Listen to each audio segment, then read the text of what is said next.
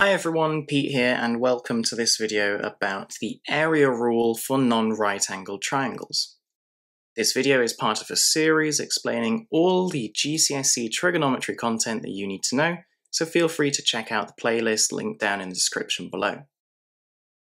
So we don't actually need to know where the area rule comes from, or derive the area rule. However, I think it's a useful exercise because it helps us remember the rule itself. With the cosine rule and the sine rule, the proofs for those are a little bit complicated, so I've omitted them in those videos. However, I'll show you this proof here. Again, this rule is for non-right-angled triangles, so this is how we label them. I'm then going to place on the height of this triangle. Of course, this is the perpendicular height, so it's going to make a 90-degree angle with the base length BC. Let's just label this bottom point where the height touches the base as x. I'm also going to label the height as little h. So we know the area of a triangle is calculated using the perpendicular height as a half base times the height. So in this case, the area would be equal to a half times a times by h. So we look at this triangle on the left, and we see that this is in fact a right-angled triangle as well. I'm going to use this one because it makes the formula look a little bit nicer at the very end. So we have this angle C, the opposite side H. We also have the hypotenuse B. So in order to find H, we would use sine of C is equal to the opposite H over the hypotenuse B. Let's rearrange this to make H the subject of the formula. So H is B times by sine of the angle C. Finally, going back into that area equation and replacing that perpendicular height h, we find that the area is a half times by a times by b sine c. We can see that in this final form of the equation, we have no perpendicular height. We only have two side lengths of our non-right-angled triangle, which are a and b, and one capital letter, which is our angle c. So the setup is very similar to the cosine rule. The things that we require are a side, an angle, and a side. Only three variables in order to work out the area of a non-right-angled triangle. Let's utilize the area rule for finding the area of this triangle.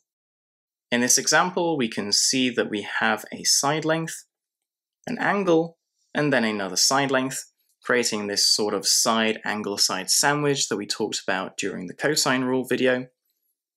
Now that we've spotted that and we're asked to find the area, we know that we can just write down the rule, which is the area is a half AB sine of C.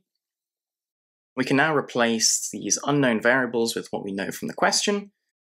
Placing all of this into our calculator, we find that the answer is 39.4. We can see that working out the area of a non-right-angled triangle is very simple if we have two side lengths with the angle between them. Let's take a look at this example here where we're going to use the area rule in order to find a side length.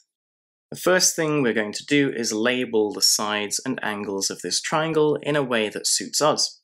We can see that the angle in question here, 27, is shouldered by these two sides that are length 20 and x. We have, of course, side, angle, side, which means we can use the area rule for this triangle. We know that the angle should always be the capital C, so let's label that on, and opposite that will be small c. Now, it doesn't actually matter which way around we label the remaining two sides, small a and small b. So let's just label it this way round, meaning that the angles will be labeled as such. We can now write down the area rule for the triangle. Substituting what we know that the area is 75, that was already given to us, A is x, and B is 20, and the angle is 27 degrees. Let's divide both sides by a half, by 20, and by sine of 27 to leave us with x as the subject of the formula. Once we've done this, we can now place the right-hand side of this equation into the calculator in order to work out the side length x, which works out to be 16.5 centimeters. Let's take a look at this example. It's more of a problem-solving question than the previous questions that we have looked at together. We are told that the area of this non-right-angled triangle is 200. Whenever you see an area given, you know you are going to use the area rule for non-right-angled triangles. So this triangle is already labelled for us. We have the angles already on there. We can pop on the sides then, which are opposite to those angles. We're asked to find the perimeter, which means that we're going to be looking for this side A in order to sum up all sides of the triangle to find that perimeter. In order to find A, however, I would need more information about this triangle. Remember, to use the sine rule or the cosine rule, I need 4 pieces of information in total, with one of them being unknown. For the area rule, I also have 4 pieces of information, however, one of those is an area. If I wanted to work out the third side length, it would either have to be the sine rule or the cosine rule. That means I need an angle first. Let's use the area rule in order to find this angle. Now that we've written down the area rule, we need to be careful because the triangle is not labelled for us to just use this rule straight away. The angle that we are looking to find is this angle capital A. Remember that we want side angle side. We have a side, an angle, and a side sandwiching that angle in the centre. So for the sake of this section, we would have a half times b times c times sine of capital A. It doesn't matter which way round we label our triangle, of course, so for now, as long as we remember the 2 side lengths neighbour the angle, we can always use this rule. So these are the 2 side lengths, 19 and 25, and the angle that they shoulder is capital A, so that would be sine capital A. Now, of course, this is equal to the area, which we've already been given, that is 200. We can rearrange this equation now, dividing both sides by a half, dividing both sides by 19, and dividing both sides by 25. I wouldn't normally write fractions inside of another fraction, but this is just a step of working out that we're going to place into the calculator eventually, so I'm not too fussed about that. The next step now is, of course, to do the inverse of sine to both sides of the equation. Working that out to 4 significant figures is 57.36 degrees. Let's pop that on our triangle. Now that we have an angle and 2 sides, that means we have 3 variables out of the 4 required to use the sine rule or the cosine rule. Remember that the cosine rule is used when we have side angle side. And here we've already seen we have side angle side because that's the condition for using the area rule. Let's write down the cosine rule then, since we know we're going to use it. And after writing it down, we can actually see that the triangle is labelled for us to just use this cosine rule without thinking too much.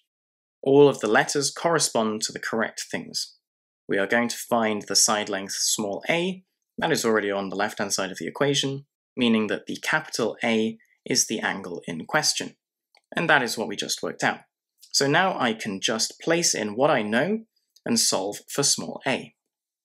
Now that I've rearranged and placed in everything that I know, I can just put this right-hand side into the calculator to work out the value of a, which comes out to be 21.4 centimeters.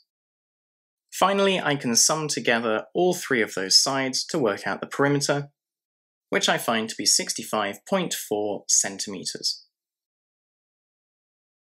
Let's take a look at this example that also includes a bearing.